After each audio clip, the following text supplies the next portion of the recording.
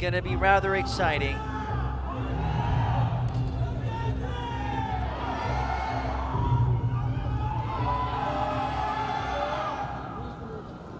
He's making his debut against a pretty cage veteran, pretty experienced veteran cage. Yeah, it might be a long night for him if he's going to get taken down. We're going to see if he's been working on his jiu-jitsu. Chang-Hwan. They're so polite. Do you see that little nod that he gave? A little smile. Okay, there we go. See, Chang-Hwan has got those long limbs, so he could stay on the outside. He's going to want to try and stay away. You know, you're a tall fighter in your weight division. Right. Very tall fighter, actually, in your weight division. I mean, what kind of advantage? I mean, is it a pretty big advantage that you feel when you have that reach advantage? Yeah, I mean, yeah. Usually, if you can keep your distance, you know, if you can keep the right range, if I can stay within my range and not go in too close to my opponent, then yeah, it's definitely an advantage. Oh, he almost got kneed in the face. Right. Yeah, he's showing the striking skills that he's got from his Muay Thai background. You know what's amazing? Chang-Hwan, he's making his debut. He looks so relaxed in there. Yeah, I mean, I believe he's fought on quite a big stage, you know, in his Muay Thai. And he got back up from that. He's obviously worked a bit on his wrestling. Sung-Jae's just got to close the distance as he's doing now, you know, use the clinch, he's got to take his opponent down and work some ground and pound, work some jiu-jitsu.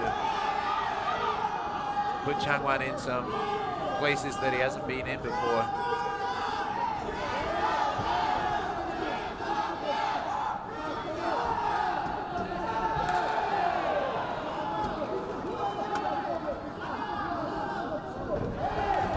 Oh, that is a massive takedown. Yeah, just caught him as he came in and lifted him off the ground.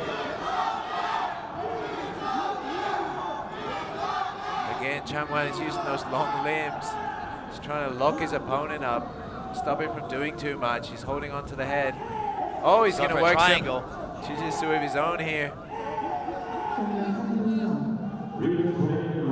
Yeah, I mean, if he's been working on his jiu-jitsu, been training, those long limbs are going to work to his advantage with the arm bars, triangles. There we go. Almost an omoplata there.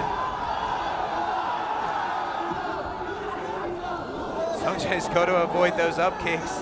Yeah, we've seen some tragic events happen. That's right, yeah. You know. Whoa, he's trying to find a gap for those big hands. Oh, look to pressure him here, maybe try to finish. 2 minutes and 30 seconds. Hooks. That's it. Oh, wow, the ground and pound got to him.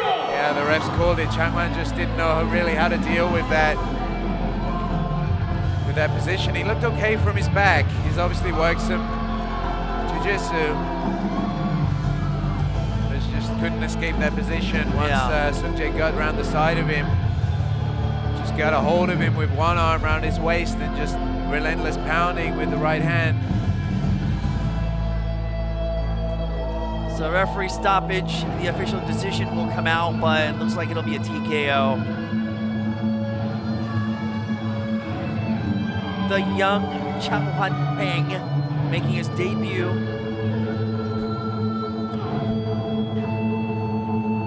His debut performance ends in a loss, but you know, looks like there's a lot of potential. He just looks so relaxed in there, like he's been there, you know, before. Just definitely nonchalant. Yeah, a lot of potential there if he just works on. It was just that was such a sweet takedown. Yeah, the timing here, and I mean, Chang-Hwan should really have worked to get back up to his feet from here, but just stayed where he is and ate a lot of shots. I think he was stunned at a certain point. You know, he took a couple hits. He got stunned there a little bit of blood coming out on the right ear of Sung-Jae.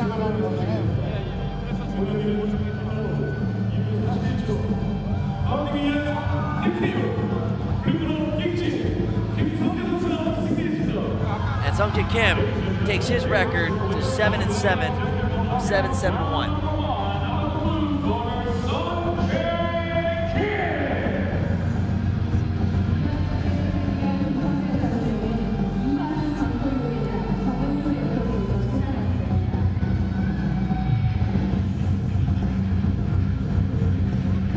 Yeah, I mean, Sung-Jae did well to deal with those strikes.